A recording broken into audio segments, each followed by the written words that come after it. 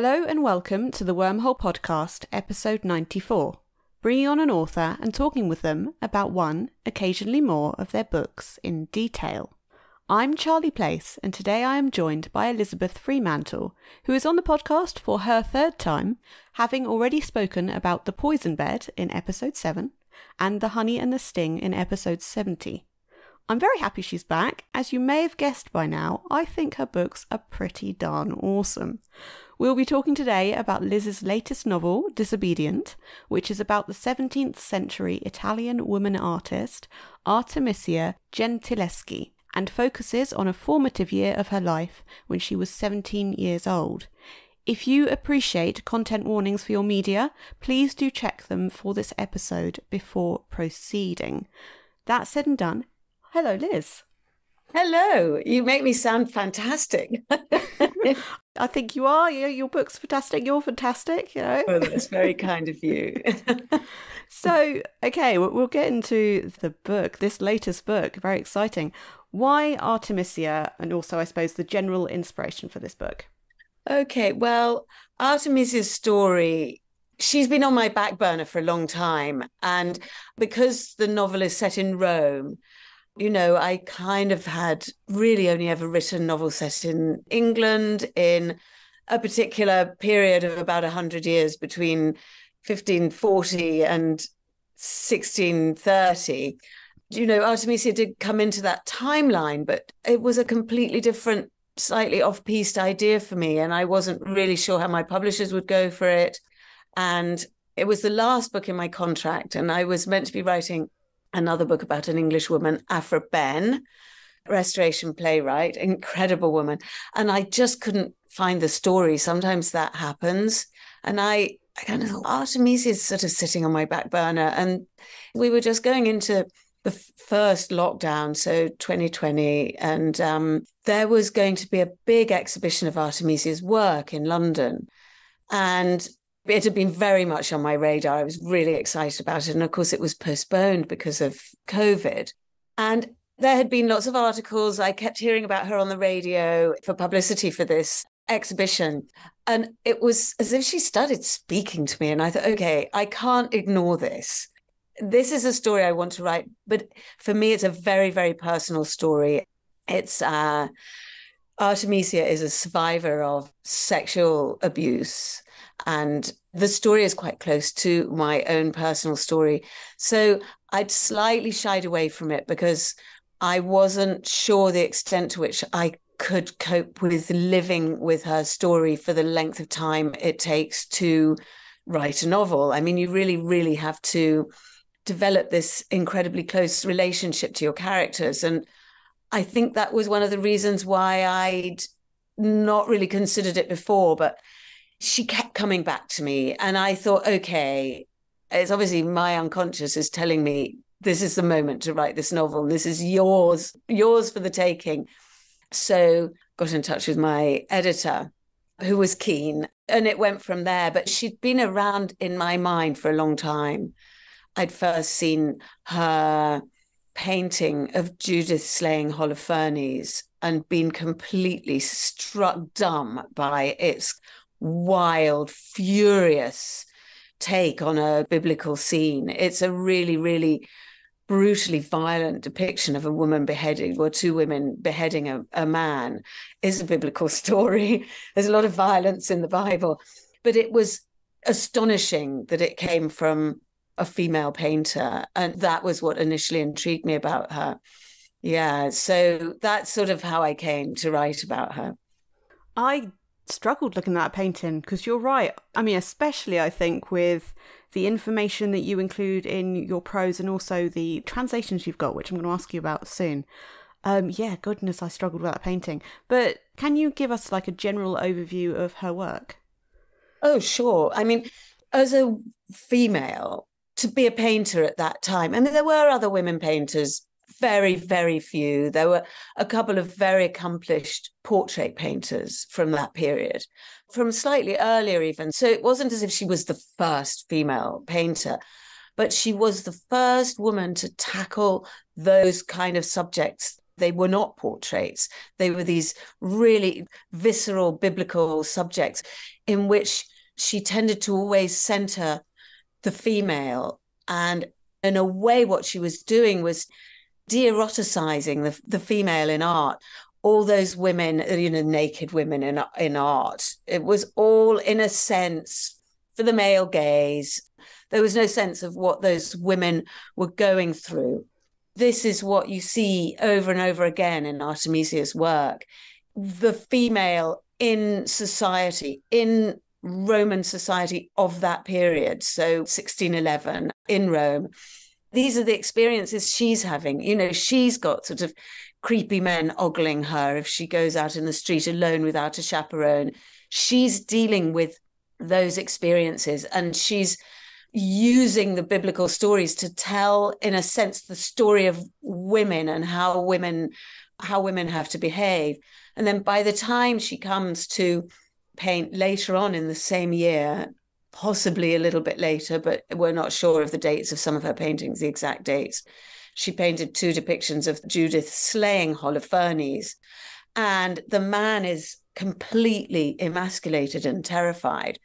And no one had painted that. No one other than Caravaggio had tackled that aspect of that story. It's such a bold and courageous choice for her as a painter, as a young female painter who wants to be taken seriously. And of course, this is a supreme challenge, and the obstacles that come her way as a result of her desire to kind of operate as a man in a man's world. She set the bar really, really high for herself. And she does achieve her dream, which is to be judged alongside her male peers. She doesn't want to be seen to be a good painter, a good woman painter. She wants to be seen as a good painter. And she achieves that, which is extraordinary, really. Well, you say about her achieving it. Do you mean in her lifetime as well? Was she successful during her life? She was extremely successful during her life. And though my novel covers just this year, it's a year of extreme difficulty and obstacles that really, really challenge her. Most other women would be crushed by the experiences she went through just to achieve what she achieved. Then after the end of my novel, she moves to Florence and she paints for the Medici family. They commissioned several works from her.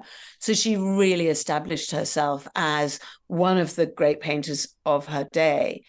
She was the first woman to be admitted to the Academy of Arts in Florence, which is a huge accolade for her.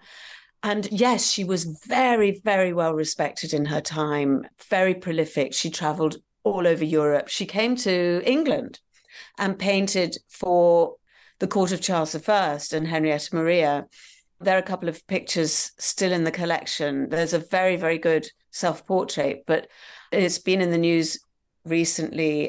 Another Susanna and the Elders, actually, that was sort of discovered languishing in a basement at the Royal Collection, misattributed as simply French school.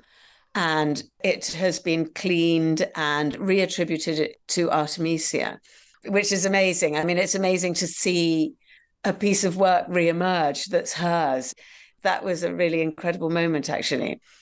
So she came to England. She traveled to Naples. She traveled all over Italy.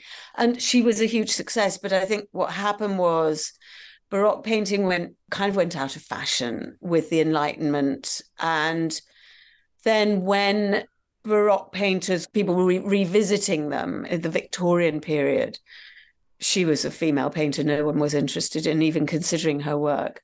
So she wasn't really rediscovered until probably the 1970s, when a feminist art historian started to look at her work again. And from there, I think in the late 80s, early 90s, Mary Garrard, an art historian, wrote a very, very good book, which was sort of biographical, but it looked at her biography and all her work, alongside all her work, really. And since then, there's been a sort of a slow resurgence of female artists, and Artemisia has been one of the primary figures in that movement. I wish she was a household name. I believe she's as good a painter as Caravaggio, and I believe people should all know her. Anyway, I hope my novel will help to give her the fame she deserves. Mm-hmm. Yeah, no, certainly. I think it will. Yeah. I knew about the resurgence of interest in her work and her, but I didn't realise it had taken until so late as the 1970s. Yeah, you've surprised me there. Yeah. Yeah. Well, there were one or two people, I think somebody wrote about her in the 1930s. She was sort of, I think, considered a bit of a curiosity rather than a serious artist. Yeah. So, can you tell us her father, Orazio, I think it would be pronounced? I wasn't sure what to make of him until later on, and then you start to get an idea of who he is and what he's about.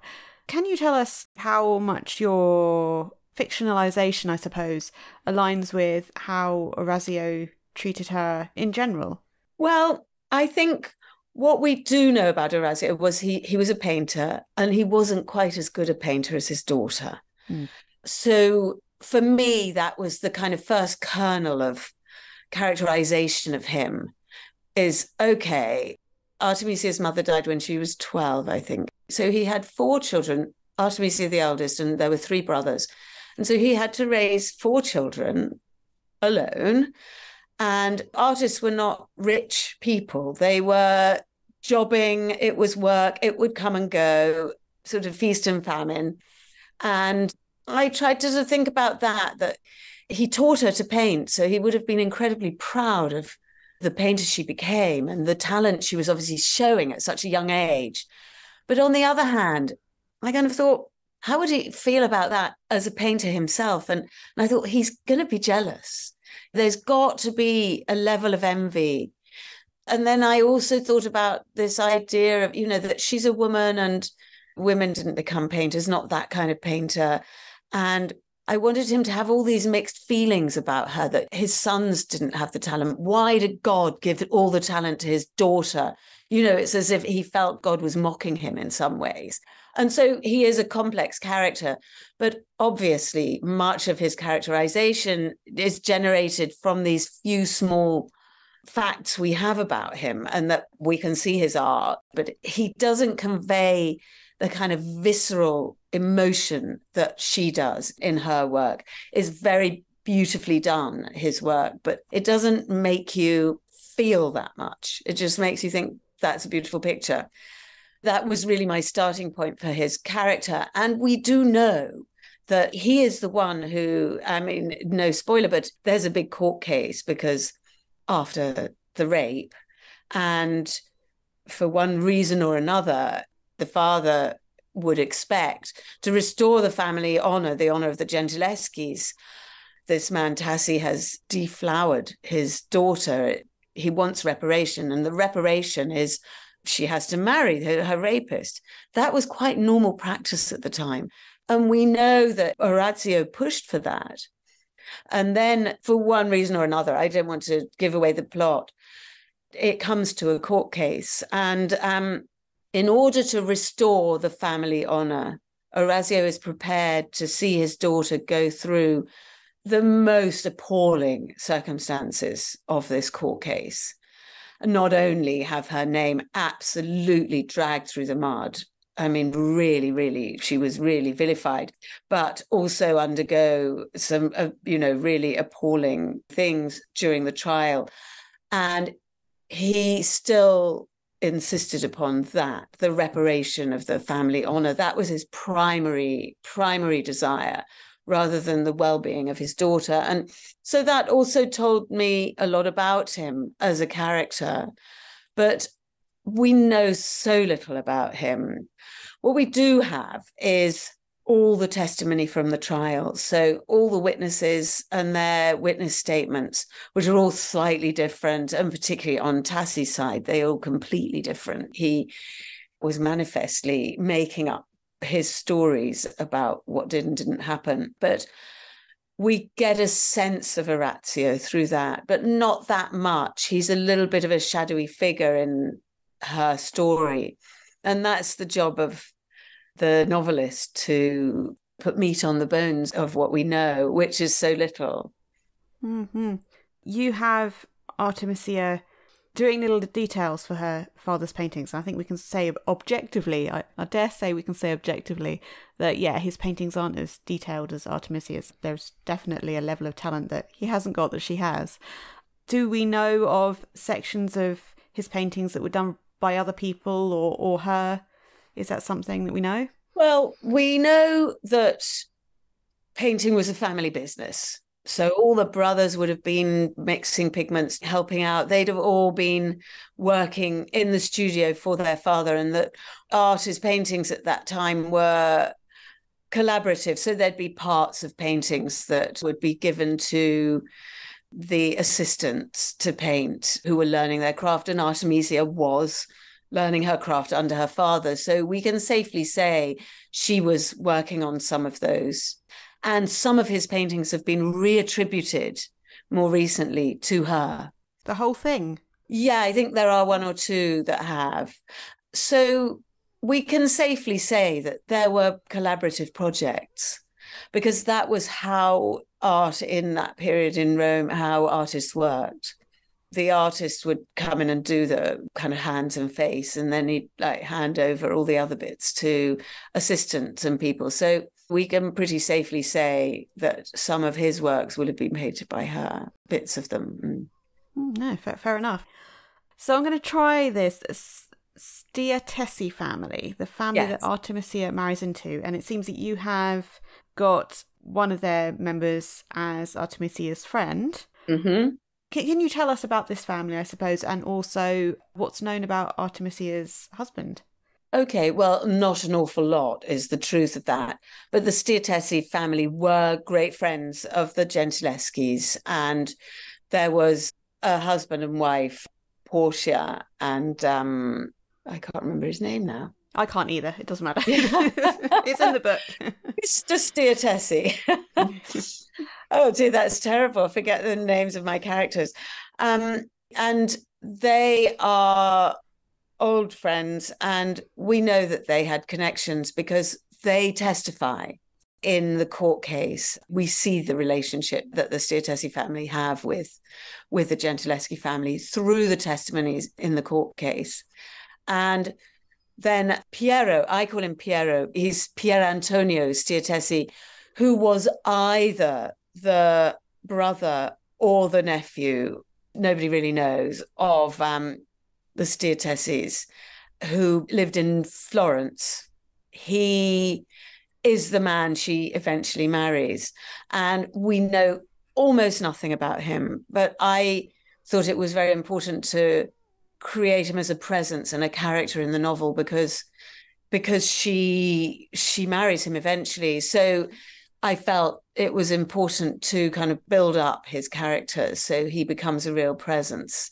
Otherwise, she's going to a very unknown future. And I wanted her to go to a future that was positive, really, because of what she goes through.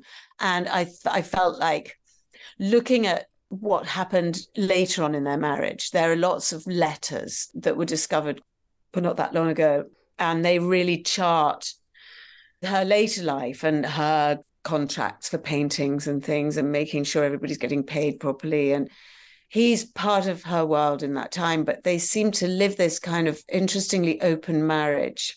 I mean, she lived almost the life of a libertine. She had a very unconventional way of living. She had a lover who she corresponded with, who was her lover for about 13 years, Marenghi, and he was also corresponding with her husband. They were friends.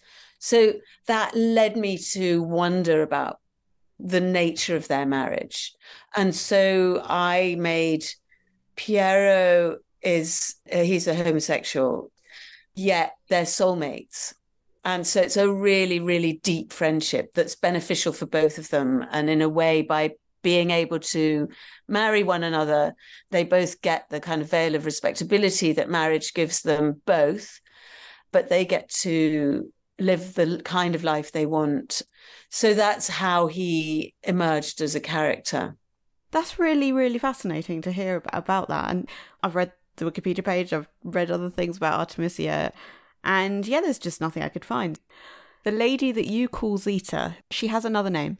Can you tell us about her, I suppose, in the context of your book and also in history? Because it looks like there's not so much known about her. No, there's not an awful lot known about her, but she does play a really pivotal part in Artemisia's story. She's called Tuzia, but I changed her name to Zita really because I always want to make the reading experience very smooth for readers so they don't have to kind of think, who is that character?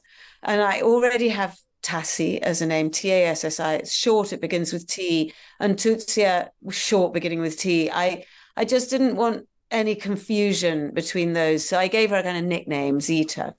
And we know she lived with the Gentileschi family as a sort of chaperone figure. Artemisia had reached this age where, or perhaps Orazio felt that he needed a woman around the house because he needed someone to keep an eye on his daughter as she was reaching an age where she might become an object of interest to men and not necessarily in a good way. So Zita was part of the household and she stayed in the household, and she was also arrested in the run-up to the trial. So these are all things that I've put into the novel. She was accused of basically procuring Artemisia for men and basically running a kind of mini brothel. That's why she was arrested. And she's a completely different kind of woman from Artemisia. Artemisia comes over as very androgynous, very independent. She doesn't care about her appearance. Whereas Zita is an artist's model. She's really staggeringly beautiful. And she has always been regarded in the terms of her own beauty. She doesn't really have a life outside of that. So she's sort of very religious when it suits her. And she's not the brightest button in the box. She's sweet and means well, but she does terrible things without realizing. And so, yeah, I wanted to have that contrast between the two women. And so that's why I characterized her, because we don't really know what she was like. We have those few facts about her that put her in the household for that period of time. That's all, really. Okay, all right, yeah. So I'll ask a different question. Yeah, I think you've definitely answered that one fully. The fragments of the book, then, that you use, these translations, they seem to me from the Bible. I looked up the exact translations because I didn't know if you'd created it or if they were real. Can you tell us about these and your use of them? And are they real? Okay, the fragments. They are not real. I wrote them. I made them up entirely. And actually, it's E.F. Lamenter is an anagram of my name. So was a little joke, but I wanted to find a way to describe the biblical paintings. The story of Judith and Holofernes, nobody really knows it nowadays, but I felt it was important for the reader to know the story.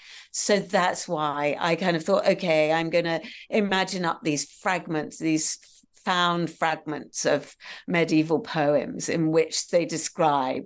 And then I have this person I invented called E.F. Lamenter, who has translated them, and who has also translated a kind of song of the saints, a sort of roll call of the female saints. The female saints kind of come into the story towards the end because it becomes all about sacrifice. So, yeah, I just thought they would add some texture and allow me to tell those stories in a way that was kind of intriguing and wouldn't take the reader too much out of the story itself. Oh, no, fair enough. Yeah, I thought they were great. I thought they were a good inclusion.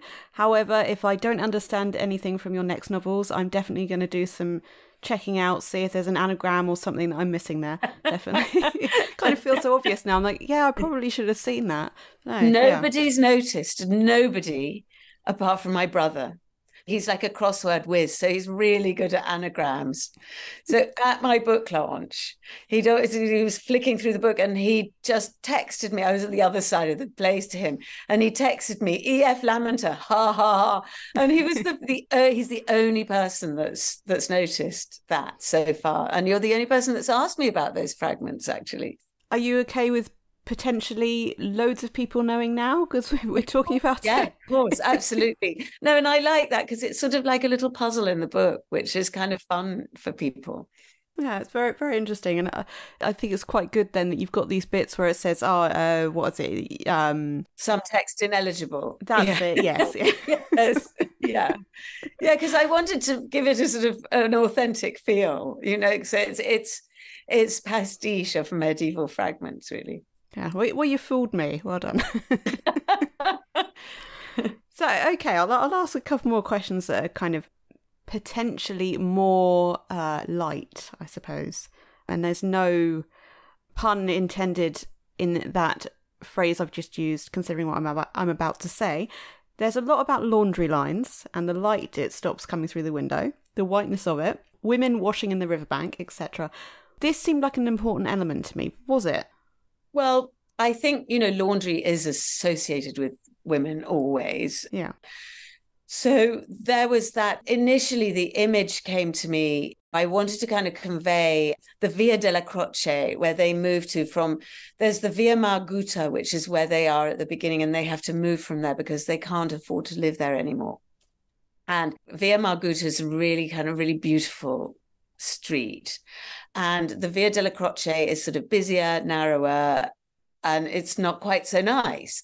And it's quite narrow, and I envisaged these strings of laundry suspended across the street that you do see. I think I'd seen them somewhere like in the past. It's one of the things I've got in my stored image bank or my impressions bank.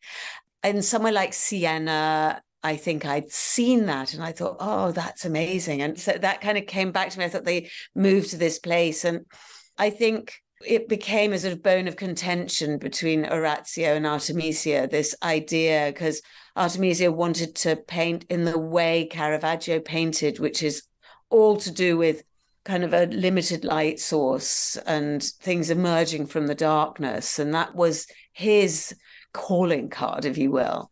And she very much paints in that way. And certainly her Judas slaying Holofernes is very much of that ilk.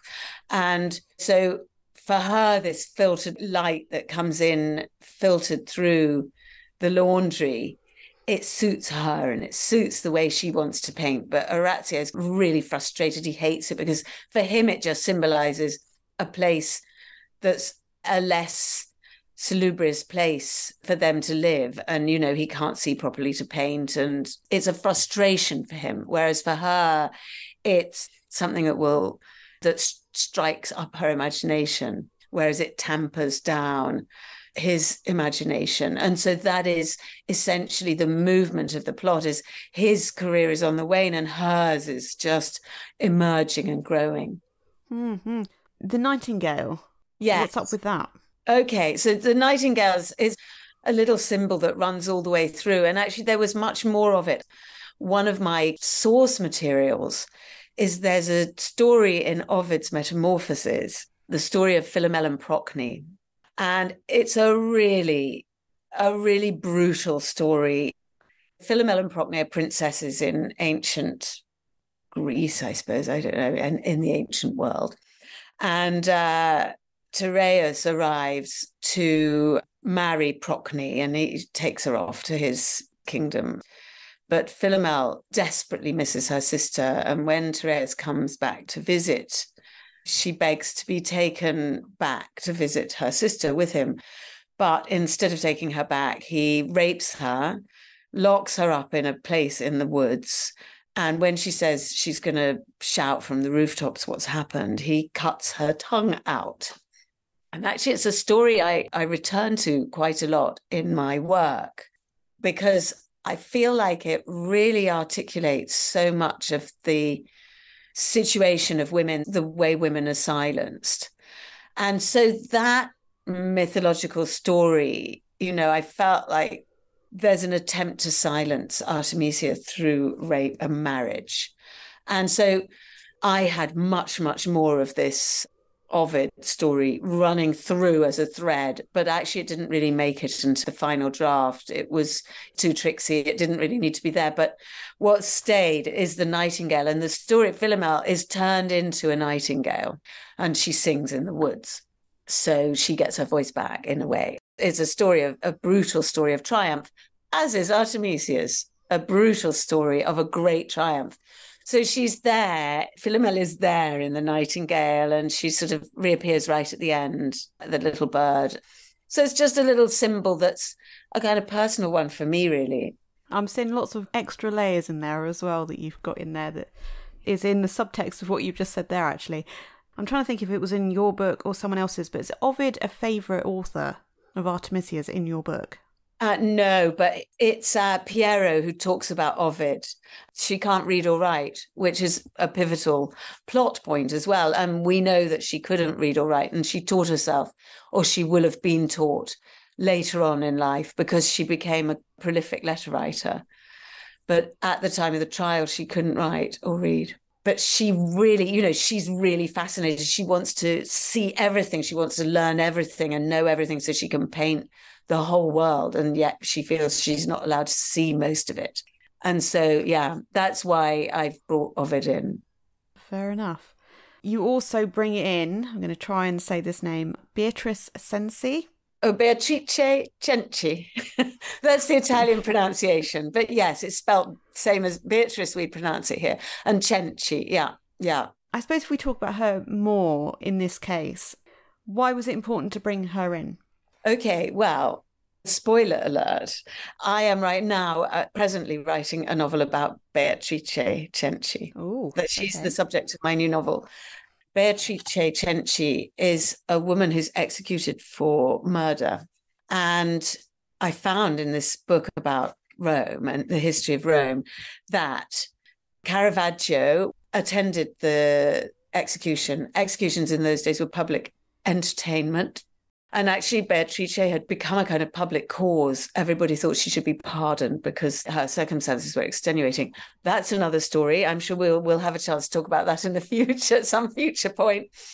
But it's said, I mean, it's anecdotal, but it's said that Caravaggio and Orazio went together and they took Artemisia to see this execution. And she was age 6. And I had a different beginning to the story. I had a beginning that was really focused on Orazio and his big confessions, and his guilt about his envy and everything. And I sort of thought, hang on a minute.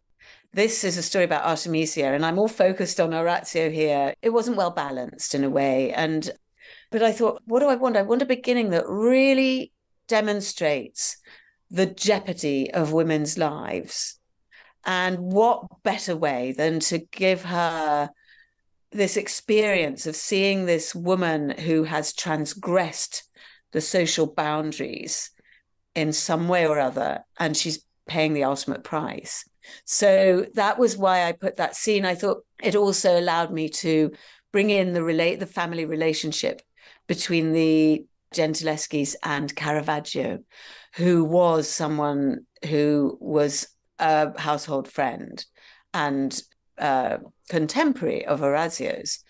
So I wanted a way to bring that in that wasn't too heavy-handed or through too many flashbacks. I had a lot of flashbacks bringing him in, and it sort of slowed the story down. So I thought, okay, I'm going to have this scene at the beginning, and it helps us see her at the moment before her mother's died.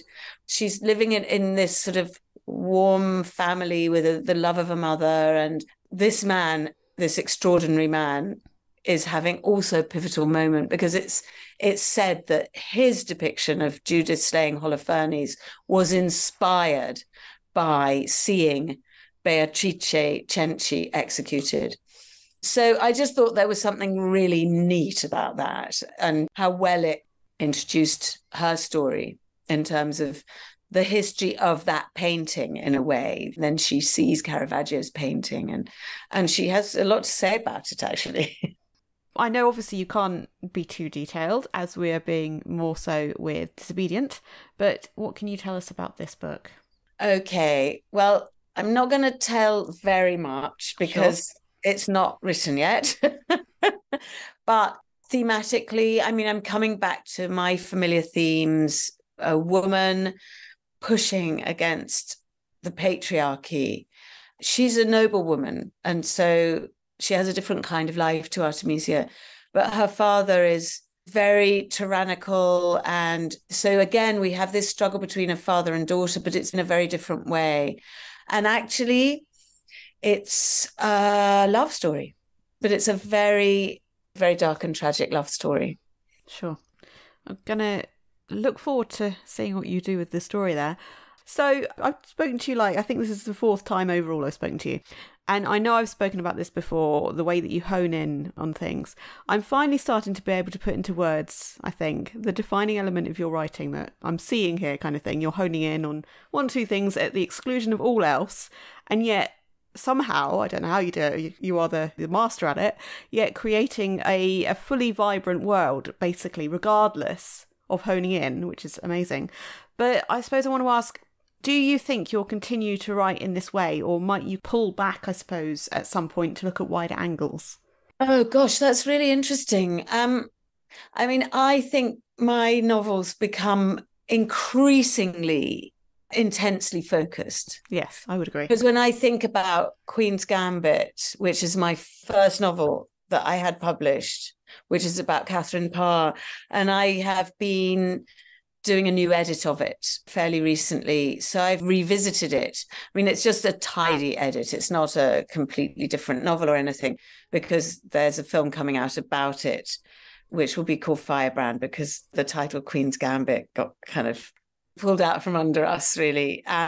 So I returned to that novel, and I was quite surprised, actually, at how much my focus has become more and more on one individual character and the building up of that character.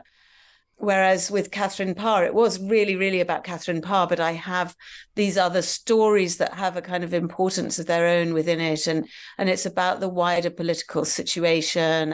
Whereas I think what's happened is there's been a kind of distillation of my core themes. It's almost as if I go over those themes again and again through different women's lives, and they've become increasingly distilled. So with Artemisia, it's distilled into this very short time span. The novel just covers 1 year, and that's unusual for me. It's as if almost everything's becoming purer and purer in my mind. And in fact, the new novel, it doesn't even have a name yet, but I'm writing it just from one single perspective. And that's something I've never done before. So, yeah, I don't know. Maybe there comes a point where I think, okay, I cannot go any further in. I don't know. I mean, I hone in on these characters and they lead me to the story and the way the story will be told. And it has to be very, very personal to me. So I don't know. I can't really answer that question of yours, really. I mean, those themes, those preoccupations of mine, I sort of thought, gosh, I wonder if I could write a novel set in a war novel, for example, a novel set in the First or Second World War. And certainly not at the moment, because I'm still right in with these women fighting against the patriarchy when the stakes were so high for them. I think that's the thing that interests me about that period is you step outside the boundaries and basically your life's not worth living, or you lose your life. So the jeopardy is very, very high for those women. And, there are still women in society who are punished in those ways for transgressing the rules of their particular societies. I've got another novel. I'm contracted with this Beatrice one and another one, which is also another early modern one, which is slightly different. It's set around a famous Elizabethan murder. But more than that, I'm not really allowed to say. So I think that might be a little bit less intensely focused because it's going to be more whodunity. But I think I can only write in the way I write. And, I sometimes will set out to do something and I think in my head it's going to be like a whodunit. And it ends up being not like that at all and much, much more intense and all about the female character and her trials and tribulations. Well, I'm glad I've heard about this potential war novel, because, yeah, you say that, I'm like, goodness, that's very different. I'm going to need to take some time to get my head around Elizabeth Fremantle writing a war novel, yeah.